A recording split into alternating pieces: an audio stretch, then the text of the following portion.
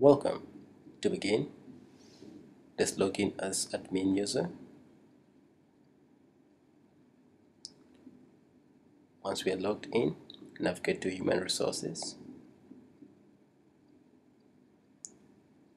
In the dashboard, click on Configuration, click on Periodic Evaluation, select Evaluation Plans. What we have is a list of evaluation plans. Create a new one, click on New, and in the evaluation title, evaluation plan title rather, the evaluation period, select New to create a new evaluation plan phrase. Select the appraisal from a list of appraisals. You can either click it to be after another appraisal, click Save. You can always duplicate, create a new one. Now go to Evaluations, and Evaluations, go to Evaluation Reminders, Interview Requests. But let's go to Evaluations. What we have is a list of already assigned evaluations to employees. To create a new one, click on New, select the employee to be evaluated. Then we select the evaluation plan.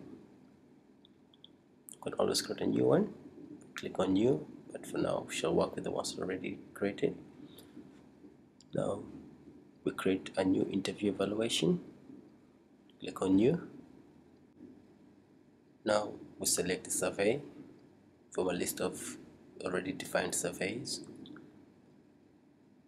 We choose the deadline,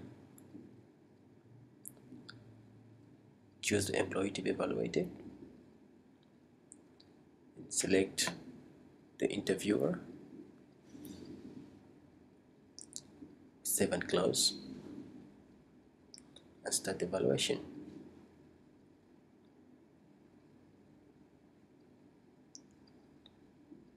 Now let's go to interview requests, click on Clear. Under interview requests, click on interview question, and we can fill in more details here of the employee we're evaluating.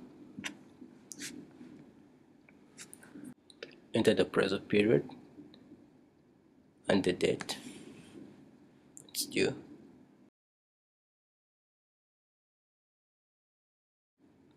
Then complete the rest of the appraisal form by clicking Next.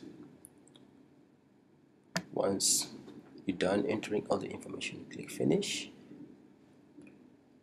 Enter any supporting comments and select Done.